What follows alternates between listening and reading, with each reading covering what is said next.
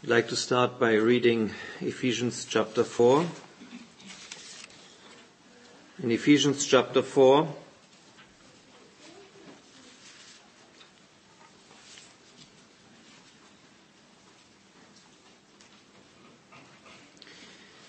verse 29.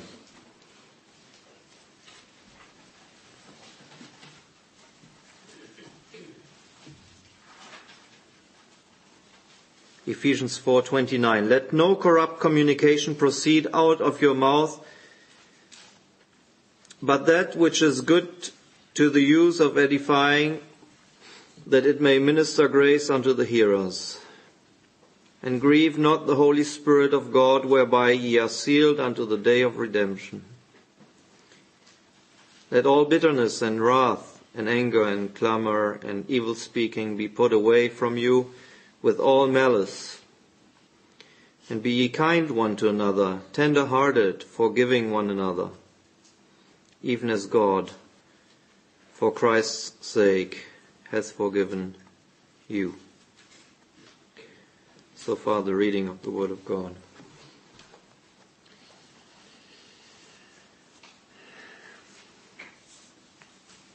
As we continue our subject of the Holy Spirit, His activity and leading, I'd like just to summarize very briefly what we saw yesterday. And we really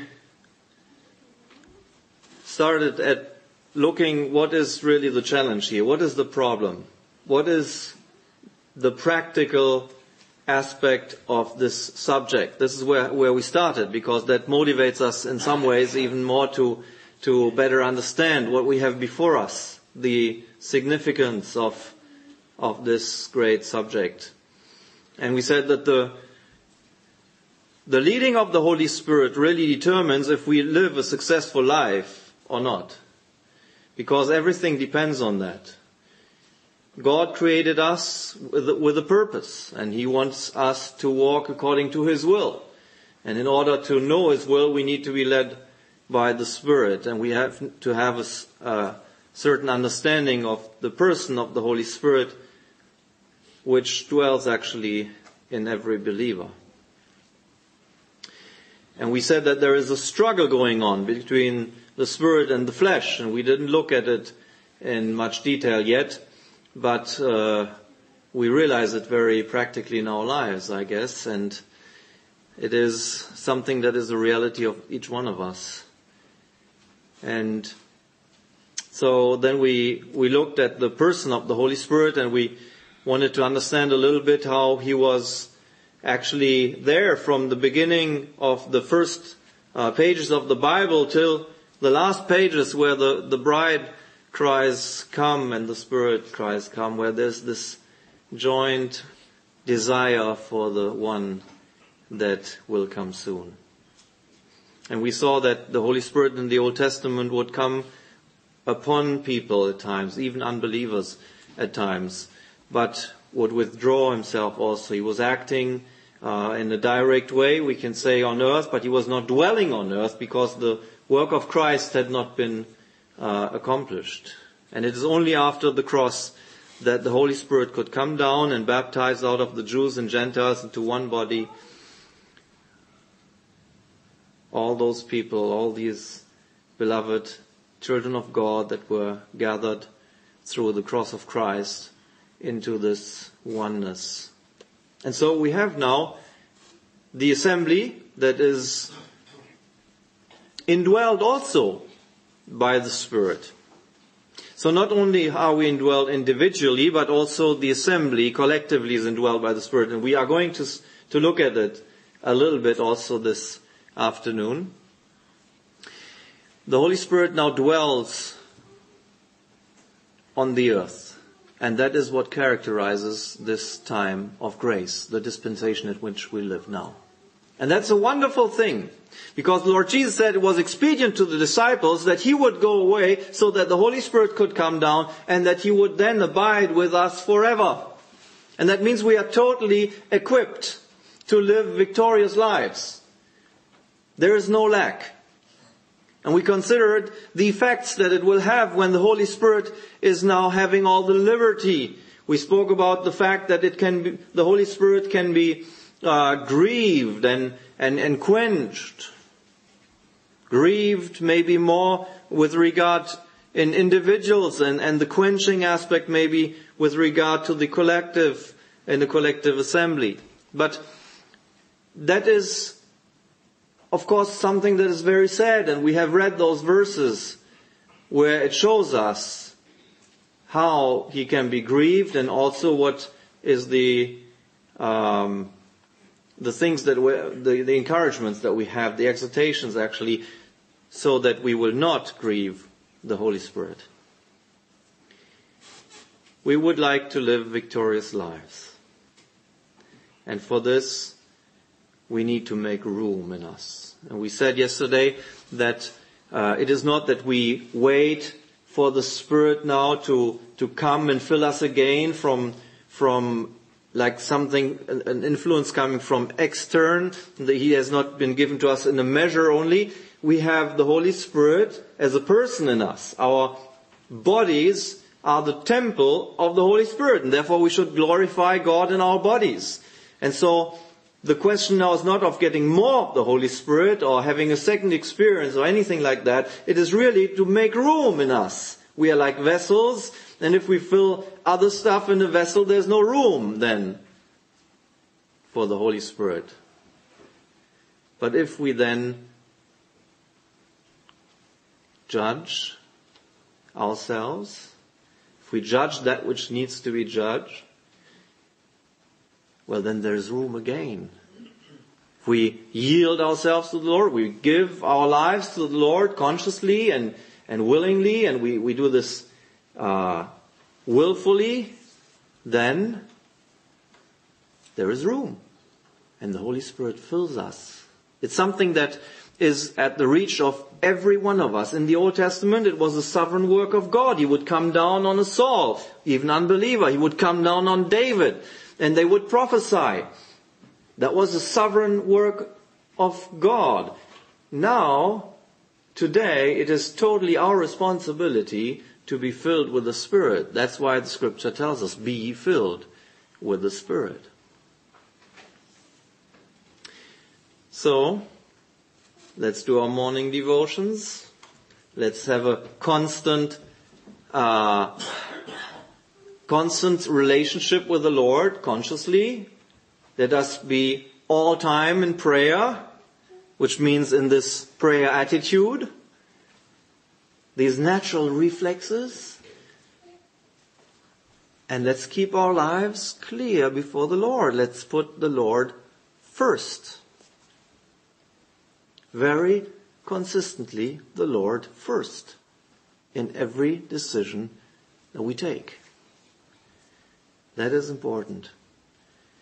And if we do this, well then the Holy Spirit will have free sway in our lives, and we will be witnesses, because that is why the Holy Spirit was given to the disciples, so that they would be witnesses of the resurrection of Christ. And we will be gospel-minded people. We will be people that live in reality, that don't live for their own careers, for their own pleasures, for their own goals, but they will be people that will be characterized that we live for the goals that are for the glory of the Lord. And so that he might see fruit of the travail of his soul. That is what the Holy Spirit does. He works in this world. We saw his passive witness. We saw his active witness. We saw that he does his own work by his presence, we could say. But on the other hand side, he does his own work in an active way, and he uses redeemed people like you and me. Those that just know the preciousness of having been bought with the precious blood of the Lamb. That's what the Holy Spirit does. And if you now say, well, I'm not very gospel-minded, then that's bad news, because that means that the Holy Spirit doesn't have that liberty in your life. If you say, I don't have that heart, I don't really care about the other people. I wouldn't say it that way, but in my life, that's how it is. I don't have that urge to use the opportunity and to find opportunities to share the Lord with somebody. If you say that's your reality, then that means the Holy Spirit doesn't have really that liberty in your lives. And in my life, that is a challenge. Because we know there's times, at least that's my experience, where we are, fire for the Lord, and we have that before us, and we want to see those opportunities, and we realize, well, I don't have tracks in my car, or whatever, there's something wrong here, I missed this opportunity again, and we have these reactions, I would say, the Lord is speaking to us in a conscious way, and showing us, putting the finger on the problem. And there's other times when we just maybe don't care. We're so busy with our own stuff and our own goals and our own visions, and that is very revealing where we stand. And you would probably see that this goes along with a whole set of other problems. It's not just being gospel-minded, but it goes along with a load of other problems in our lives. Our devotions wouldn't be the same probably if we're in that state, and we'll have more trouble with other people and in the family, and so on. It reflects everything. And saints, this is a very serious subject. It is very challenging to speak about it even, because we feel so weak. And yet, the Word of God gives us here encouragements. Verse 29 of Ephesians 4 says, "Let no corrupt communication proceed out of your mouth, but that which is good, to the use of edifying, that may minister grace unto the hearers." That's not just when we preach or present the Word or so. That is all the time. That is something that is for every one of us. And that verse in itself could be a challenge for the whole life. Let no corrupt communication proceed out of your mouth, but that which is good to the use of edifying, that it may minister grace unto the hearers. We are in a world where we're constantly tickled with some kind of news, some new little film here, some new little thing on YouTube here and there and so on, all the time. And it always is on the negative side almost. Not really so much for edification. Sometimes also great speeches, but then in a natural way, not spiritual edification. And then it says, "And grieve not the Holy Spirit of God, whereby ye are sealed unto the day of redemption," in view of that which is coming. In chapter 1, I referred to that verse yesterday, it says in verse 13, "In whom ye also trusted after that ye heard the word of truth, the gospel of your salvation, in whom also after ye believed," or having believed, "ye were sealed with the Holy Spirit of promise, which is the earnest of our inheritance until the redemption of the purchased possession, unto the praise of His glory." We see how it's really looking to the future, how it's looking to that blessed day, even the millennium, when the millennium will be installed and the inheritance will be ours. But, when we look here in chapter 4, we see verse 31, "Let all bitterness and wrath and anger and clamor and evil speaking be put away from you with all malice." You see what's happening here? It is all those things that grieve the Holy Spirit. That we are being said that we have to be careful with that. All bitterness. Do you have bitterness in your life? Do you have been wronged by somebody? Terribly wronged at some point in your life, and you can't get over it, and you chew it in your thoughts over and over and over. And there's a root of bitterness that springs up in your heart. It says, "Let all bitterness and wrath and anger and clamor and evil speaking be put away. Then there's the root of bitterness. Then many get defiled. Why? Because it's constantly there, this little fire that makes this tongue move. And that tongue says all kind of stuff. And then many get defiled. That's all stuff that is really grieving the Holy Spirit, is grieving the Holy Spirit in our lives, is grieving the Holy Spirit in other lives who receive those words and are the ones that will now carry it to the next person. And this is the kind of atmosphere that then happens. It can be in a local assembly. In a local assembly, it can go beyond that. And that is a very serious thing because it takes power away. If you look in the book of Acts, the first Christians were totally characterized by unity. They were in one place with one accord, and then the Holy Spirit came down. Chapter 2. And when you see the same thing in chapter 4, and you see again that the place was shaking and so on, and that there was manifestations of the Holy Spirit, it is because they were of one heart and one mind. And if we are not of one heart and one mind, we will not see any power. And who of us would not desire to see power again? Power in our own lives, power in our assemblies, power wherever we are. See the Holy Spirit work. Tell me, is the Holy Spirit less powerful today as He was in the beginning? Of course not. It's the same blessed divine person. So you will say, well, we live in the last days. Yes, we do. So the last days are responsible. Who's the last days? I mean, it's just the time which we live, right? And where Christianity has come down quite a bit. But the last days are not responsible because the Holy Spirit is there and we are still normal people and still the temple of God and the Holy Spirit is in us. And so now if there is no power, there is a problem, and the problem lies in my own heart, in my own life. I am responsible, not the last days.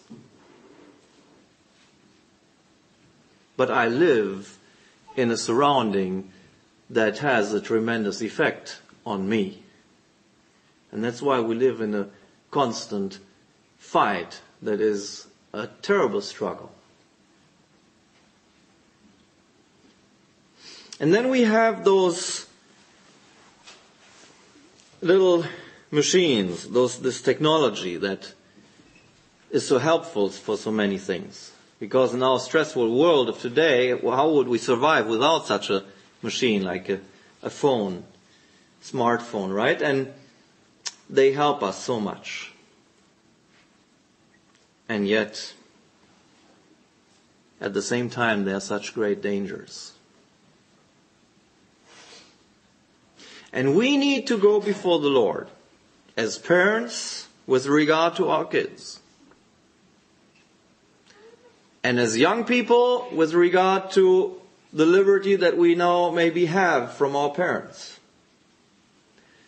And as older folks that have the same access, all of us, basically, to all the evil in the world. Every perverse imagination of man. And we need to ask ourselves, how do we handle this? Because if we speak of the Holy Spirit today, and we want to see power, we need to speak about phones. Imagine that. We need to speak about technology. We need to speak about this because that is one of the most grieving, probably, sources when it comes to grieving the Holy Spirit. It's a terrible thing. Because it can be just in a so-called harmless way. It could be that it just occupies us with harmless earthly things that are not bad in themselves, not very bad. Let's put it this way. I speak very down to earth now. And yet they take all the time, the little time that we still have to maybe study the Word. But brothers, if you don't study the Word, who is going to speak from this pulpit in a few years?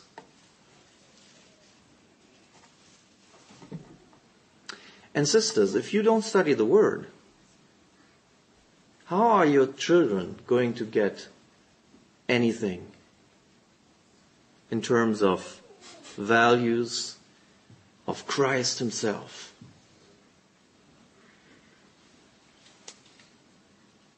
We need brothers who know the Lord. Not just are Christians, are saved, I'm saying who know the Lord. Through the Word and through experience. And we need sisters who cling to their loving Savior as they struggle to educate and navigate their children in this evil world. That's what we need. If we want to see halls that are being filled, not emptied, not the general trend of today, because that's the general trend of today in most churches. And now we talk not only assemblies that understand something about being gathered unto the name of the Lord Jesus, we speak in a general way. That's a general trend. But you have some churches that actually get filled. There's something happening. And I'm not talking about mega churches. Now I'm speaking about some churches that have some healthy gospel outreach and some healthy ministry of the Holy Spirit in their midst. And there's assemblies that do grow even in this world today. And where the last days are not accepted as an excuse.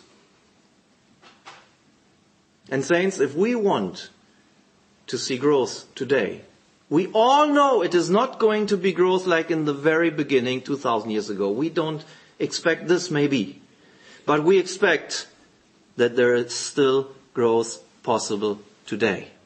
Because it is still the same Holy Spirit that still reaches out in the world and wants to gather for Christ a bride.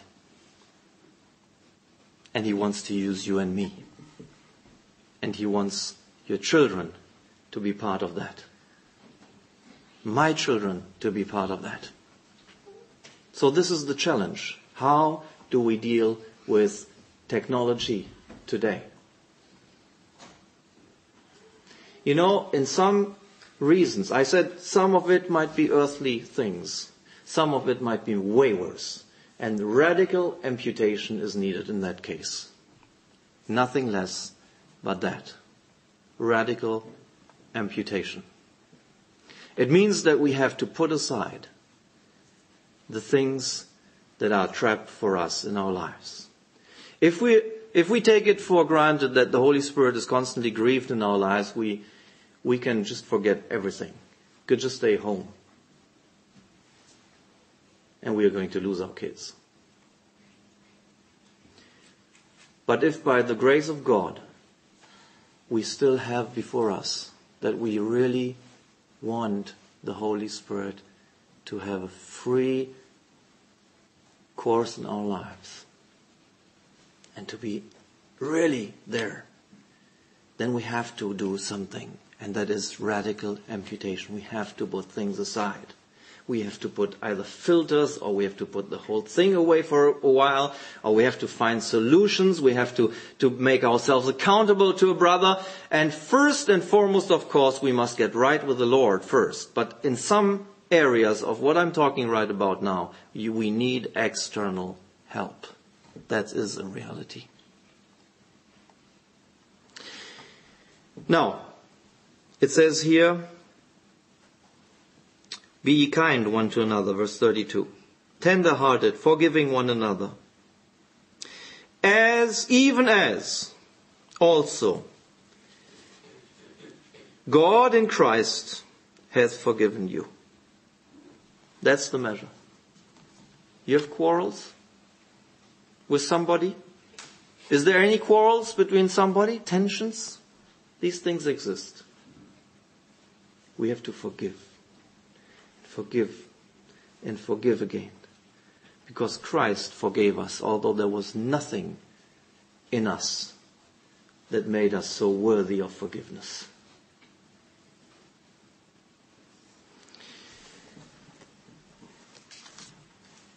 Let's go to Galatians chapter 5,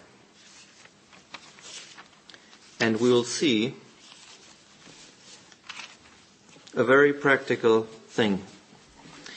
You know what we try now to do sometimes is now we will say, now I'm going to try really hard to not grieve the Spirit. And I don't want to encourage anybody to do that. The Galatians had one problem. They thought it was possible to still live by law. They started with the Spirit, but they thought then they could still do it in their own strength and having regulations. When I speak of radical amputation, this is just a little help that must be there at some point, maybe in some situation, but this is not the solution. The solution is a different one. Galatians chapter 5 and verse 16, that verse which we had from the beginning, it says, "This I say then, walk in the Spirit, and ye shall not fulfill the lust of the flesh." You see, it's not trying not to go on that website anymore. It's not trying to not do this or that thing anymore. It is something where we replace that evil thing at the same time. You see, the mortifying part is one aspect, and it is necessary. But the victory comes only through the Spirit. Let's read verse 17. "For the flesh lusts against the Spirit, and the Spirit against the flesh, and these are contrary the one to the other, so that ye cannot do the things that ye would. But if ye be led of the Spirit, ye are not under the law." This is the secret. If we are led by the Spirit, we are not under the law. That is something that is incompatible. You cannot have both at the same time. Cannot be under the law and led by the Spirit. That is not possible. It's either the one or the other. And there's so many, even unfortunately Christian leaders, that will put the congregation that they have around them under laws and under regulations and under rules, and not realizing that this is not the solution. And the moment they tell them, for example, that they are really saved for all eternity, then all the worldliness pops up and they completely change. Sometimes so godly externally. Through rules, I say. And they have no idea how they could. And that's why some keep that doctrine that you can lose the salvation to keep people in fear, although they themselves know better. Even that is something that exists. And it's just an example to show, and they say, how do you do that? I had a leading brother amongst, it was in Russia it was, and he asked me, he said, how, and he was from some Russian Baptist background, and he said, how do you do that when you preach that once you're saved, you're really saved? How do you do that people don't become totally worldly? You know, when you say that. That's the experiences. Wherever this doctrine comes in, then the whole congregation turns one time into something very worldly. Well, it is not by rules and regulation that we are being kept. We are only kept by the Spirit and by realizing that we love Him because He loved us first. And we realize that friendship with the world is enmity against God. I mean, these are things that we just need to feel. And if we are close to the Lord, we will feel that worldliness is not that which is right. It's enmity against God. It is that which is totally opposed to God. And saints, there again, where are our hearts? If our hearts go after the things of the world, even the things of this earth, If our hearts are drawn by these things, then it means that the Holy Spirit does not have much power in our lives. That's a reality. You can't have both.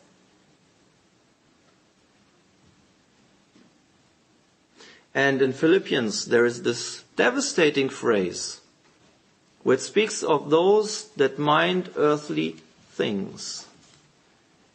And they are called, let's just read that, because I just want to show that even earthly things are not to be taken lightly.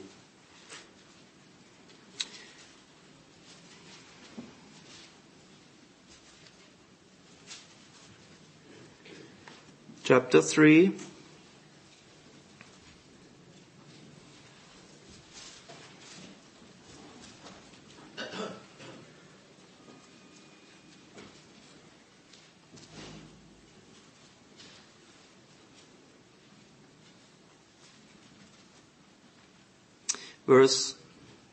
We could read from verse 15 just for the context. Let us therefore, as many as be perfect, be thus minded. And if in anything ye be otherwise minded, God shall reveal even this unto you. Nevertheless, whereto we have already attained, let us walk by the same rule, let us mind the same things. Brethren, be followers together of me, and mark them which walk so as ye have us for an example. For many walk, of whom I have told you often, and now tell you even weeping, that they are the enemies of the cross of Christ, so certainly not believers, whose end is destruction, whose God is their belly, and whose glory is in their shame. And then it says here, who mind earthly things. Saints, this is very sobering. And we are oftentimes even minding worldly things. But even earthly things can be such a hindrance in our lives. Now, how do we find strength and how do we overcome? In chapter 5 of Galatians, we have now read that we should walk in the Spirit and we shall not fulfill the lust of the flesh. In chapter 6 and verse 7 we read, be not deceived, God is not mocked. For whatsoever a man soweth, that shall he also reap. Saints, we are in the New Testament, not in the Old Testament. We sow what we reap what we sow.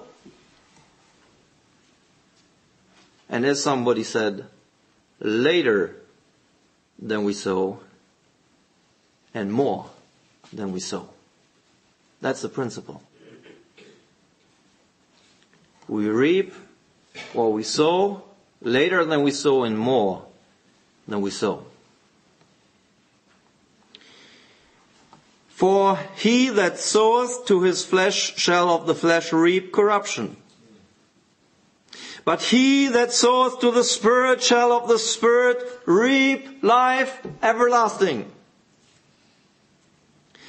And let us not be weary in well-doing, for in due season we shall reap if we faint not.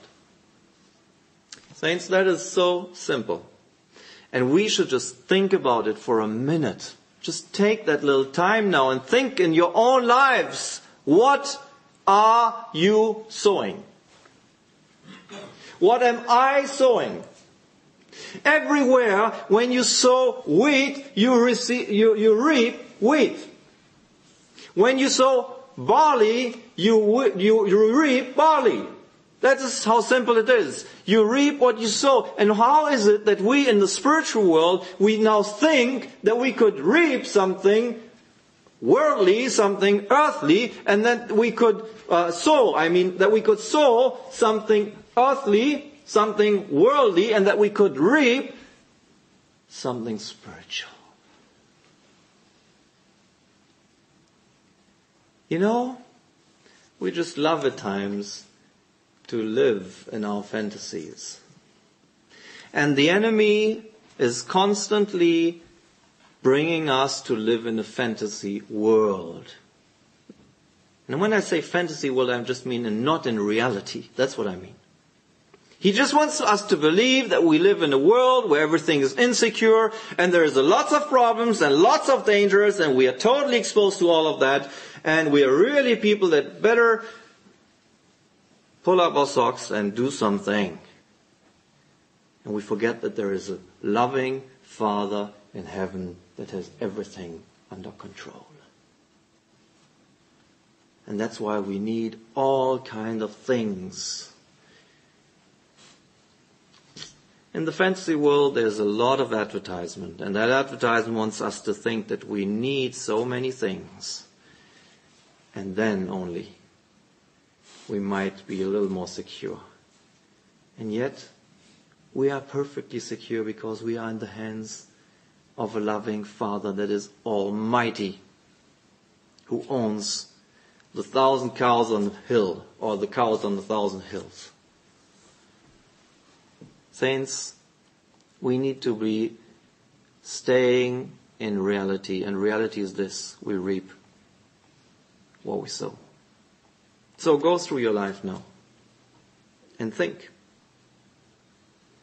Are you sowing for the Spirit, or are you sowing for the flesh? Because all day long we are sowing some kind of seed. We have 2 baskets. And we have one basket with seed for the flesh and one basket with seed that is spiritual. And now we are sowing all day long. Whatever we do, we are sowing. The question is, what kind of seed are we sowing? And what do we want to reap? You just have to go from the harvest side to understand what we need to sow, right? So, go through your life now. In your mind. Tomorrow is Monday. And then the week. And then the month. And then the year. What kind of seed are you sowing? Am I sowing? That is the challenge. God is not mocked, it says. We reap what we sow. Whatsoever man soweth, that shall he also reap.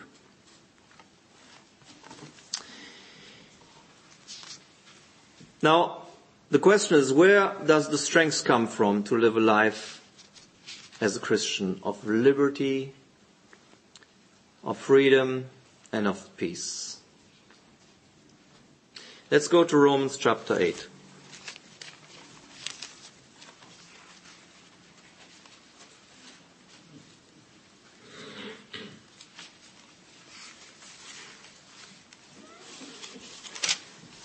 Romans chapter 8 and verse 2. Romans 8 verse 2 says, "The law of the Spirit of life in Christ Jesus has made me free from the law of sin and death." That's wonderful. This is reality.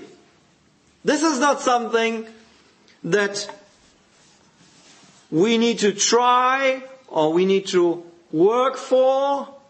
This is something that is reality, saints. This is what it is. Chapter 7, you have all the struggle of this poor man that always tries and never gets to what he would like to do. And the conflict is terrible. And maybe somebody's here that is in that state. He says, I try, and never do what I want. Well, it's good that you can say what I want, because if you want that which is godly, it means the life of God is in you. It means the Spirit is in you. It means there is already a good desire. That's wonderful. But now there is this struggle with the flesh. And the more you fight the flesh, the stronger it seems to become. And the more you put yourself under rules and regulations and you try to overcome this time real. And with that new rule, the stronger somehow this flesh also becomes, and the sin becomes more apparent in your life, and you could despair until you come to chapter 8 and you say, oh, for the law of the Spirit of life in Christ hath made me free There is no condemnation to them which are in Christ Jesus. And then you go to verse 13. And there we find a principle. It says, for if ye live after the flesh, ye shall die. You know that this expression means ye are about to die.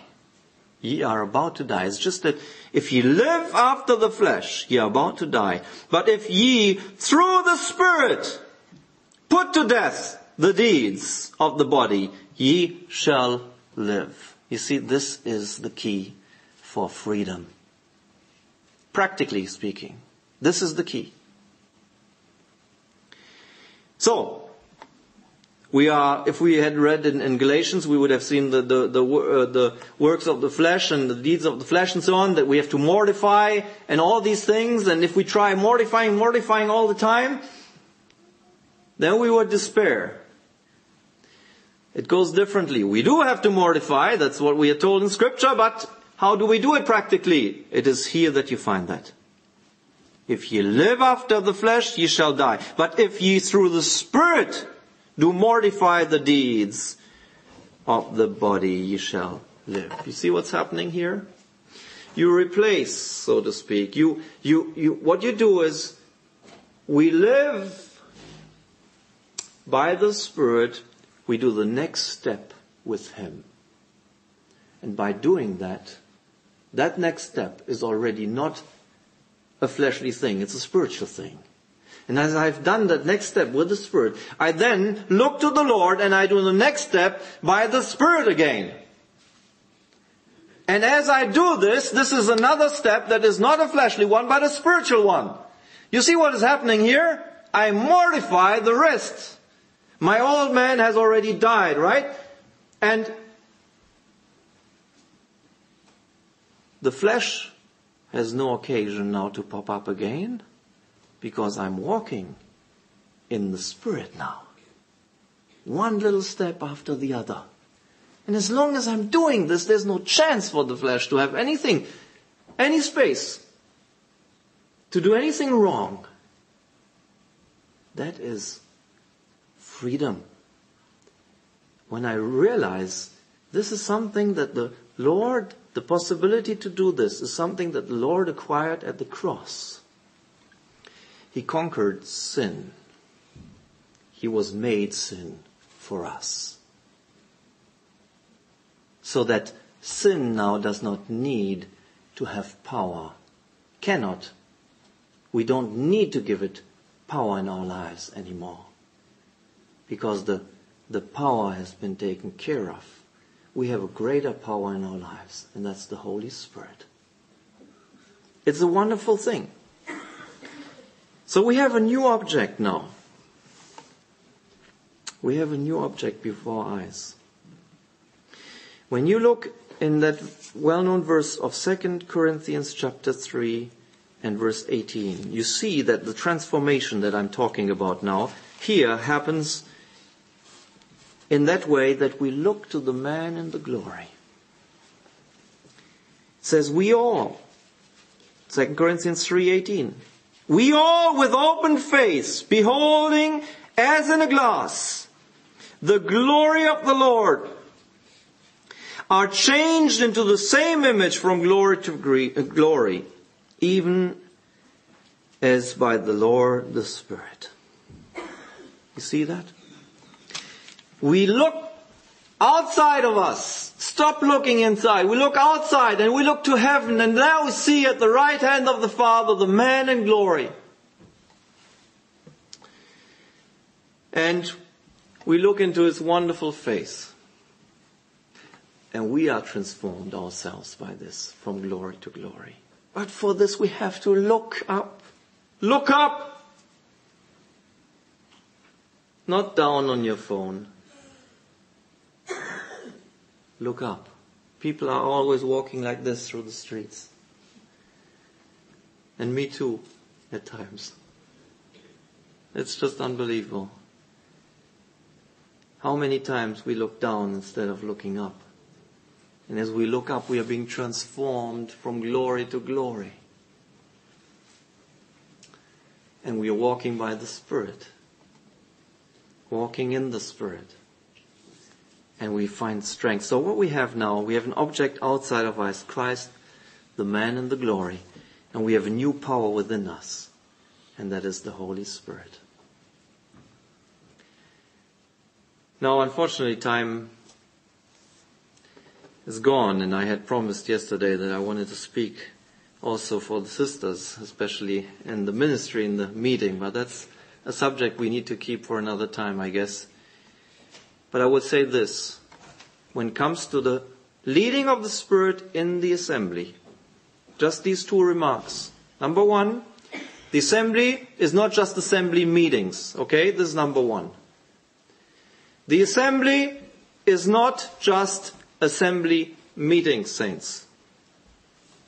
It is when you and I, we all are part of the assembly. We are all members of the assembly. And what is happening is this. When it says that everything should be done for the edification, it is something that is not just the thing of the brothers. I want this to underline very clearly. Because sometimes we might think, okay, we just come to the meetings, there's the assembly meetings, like breaking of bread and the ministry of the word and the prayer meetings, and there the sisters from Scripture we know, 1 Corinthians 14 and other verses, everybody has his role, and so the sisters are not heard, and so sometimes sisters think that their ministry within the assembly meetings is not necessary. Sisters, when you pray with the assembly, you pray just as much as every brother, and is just as precious to the Lord. It's just not audible, that's all. But let's keep one thing clear. It is that ministry for edification is something that is being exercised by those that have been gifted in different areas, and every one of us has been gifted in some area. Every one of us has received a gift by the Spirit.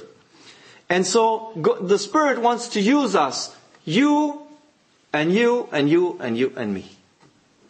Brothers and sisters alike. And now we need to realize this, that as sisters, you have a tremendous role and tremendous ministry opportunities. That is the one point that I can only hint now. But it is outside the assembly meetings. But there's so many things that need to be done. You know that most of the people get saved not in gospel preachings, but on personal contacts. Do you know that a brother cannot do pastoral work, properly speaking, with a sister? If sisters need pastoral attention, it needs to be another sister.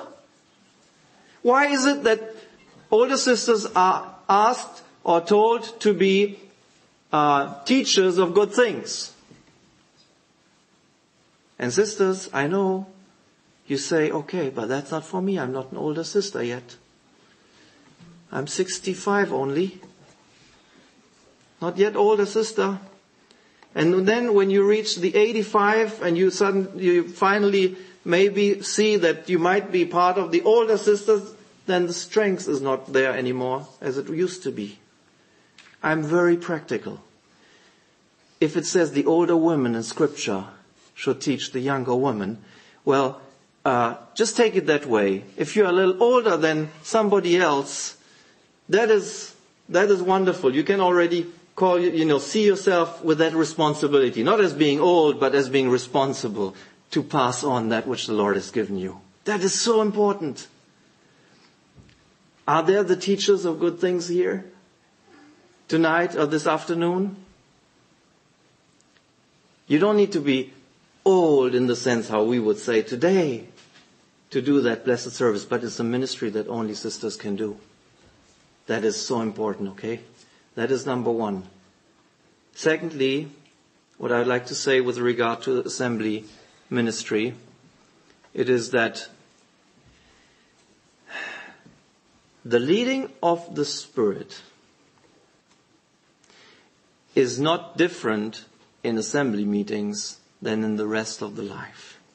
Sometimes there is this concept that, I'm sitting here now and I need to be led by the Spirit because that is now the assembly meeting and that is very different. And for younger brothers at times it is really making it difficult. Saints, if we are led by the Spirit during our everyday life for every little step that we do, then we'll be able also to call out the right hymn. But we need to be led by the Spirit. We need to be led by the Spirit. In assembly meetings, as in our lives every day. Because only then we will see the power of the Spirit displayed. Only then we will see fruit. We have to ask ourselves, really, before the Lord, Lord, do I see fruit in my life? These questions we don't ask so easily. And we are not taught so much to ask them. And we don't want to think about us. We want to look to the Lord, right? But at times we have to sit down and we have to just think about this as well. Do I see fruit in my life? What's going wrong? And I know the fruit of the Spirit, and then we have these different attributes, and it's wonderful to see those 9 aspects in our lives. If one is lacking, it's not the fruit of the Spirit anymore. So it's not just about character or something where we have a nice, gentle character, and so we always seem to be so spiritual. That's not what's meant with the fruit of the Spirit. It is transforming power. It's the choleric who is suddenly characterized by the fruit of the Spirit. And it is also the phlegmatic that is characterized by the fruit of the Spirit. He's getting active when he would stay maybe more passive. So it's not about psychology, it's about the fruit of the Spirit, regardless of our dispositions, how the Lord created us. So important. That's the fruit of the Spirit. But when we talk about fruit, it's not just the fruit of the Spirit.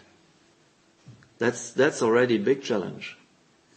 And that is where we can easily see where we stand. But it is also fruit that we can see somehow in our lives, that the Lord uses us. Do we have this urge in us that we say, Lord, use me. I want to be for your glory. It is for your honor. Again, motives need to be careful. Why do we want fruit? There's a danger, but it's not a reason not to have that question clear before our eyes. Lord, please use me. What is hindering in my life so that I can be used? Brother and sister. There's so many possibilities for sisters. And the women out there today, they need to be reached predominantly through the sisters. That's a reality. And when you look, I said people get saved in personal conversation. When you look at pastoral work, that's how it happens. There is a lot of things. When it comes to assembly growth, there is a lot of things that happen in the homes, and that happens in a realm where sisters are especially powerful and can be used by the Lord in a special way. And only if brothers and sisters work together, each one taking and fulfilling the role that God has shown in His Word, only then we will see rich blessing.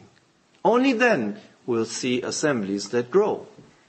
Only then we'll see that our kids continue in the good path. That is a must. And if we think that we are more clever than the Lord, and that we can take over the things of the world, the thinking of the world, the role perversion of this world. If we think we can do that, we will reap what we have sown. That's the reality. Now there's one final thought that I would like to share with you. And it's also a solemn one. I said the Holy Spirit lives in us individually. Our bodies are the temple of the Holy Spirit. In chapter 3 of 1 Corinthians, we find that also the assembly is the temple of the Holy Spirit. And the Holy Spirit is there collectively. So there is not only the fact that the Lord Jesus is in our midst. This concerns His authority, okay? The presence of the Lord Jesus in the midst of the two or three. This is one thing. But I don't see it as just a spiritual thing that we could say the Lord Jesus is in our midst through the Holy Spirit only. To me, when He says, for where two or three are gathered to my name, there I am in the midst of them, I take it literally. The Lord Jesus is there. But then in 1 Corinthians chapter 3, you also see that the Holy Spirit is in the midst of the assembly. You can see that the assembly is the temple of the Holy Spirit in a collective sense. And now, that has also to do with that which the Spirit ministers through the gifts to the assembly for the edification. Okay? But the point I would like to make is this. It doesn't matter now if you have the Lord or the Spirit before you in the midst of the assembly. I just would like to underline the solemnity of the fact that divine persons are in the assembly. Saints, when we come together for the breaking of bread, do we realize that He is there? Do we realize that?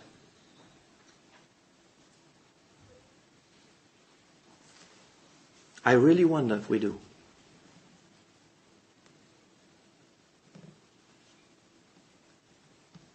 Because it will lead us in all the little aspects of that which goes with assembly meetings. Punctuality. Because if He's there, I don't know what time He arrives actually, the Lord Jesus. He says where two or three are gathered in my name. So I would think that He's there, probably waiting before the first even arrives here, because He knows that two or three will be gathered. That's how I look at it. Saints, it will clearly guide us as brothers and sisters in our worship. We will be so dependent. We will be so and solemnly before Him. We'll be waiting for His leading. Just as we would like to be waiting for His leading all our lives. For every step that we do in our lives.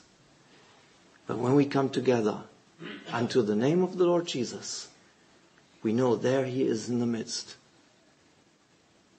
And saints, please, I think we need to come back sometimes to this reality a little more. We need to realize the Lord, the blessed Lord that gave life for me is there. He's there.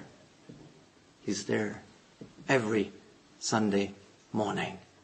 He's there in every prayer meeting. Why would I come on Sunday and not to the prayer meeting? If the Lord is there, the same Lord is there. Why? Why do I make differences? And how do I come? And have I judged myself before I take part in the bread and the wine? We're so concerned sometimes, and rightly so, when it comes to who is being received at the Lord's table and the defilement, associations and things that are realities that we need to consider.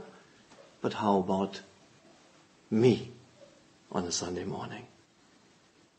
Am I coming here in a state where I defile the rest? Saints, this is very serious things, and I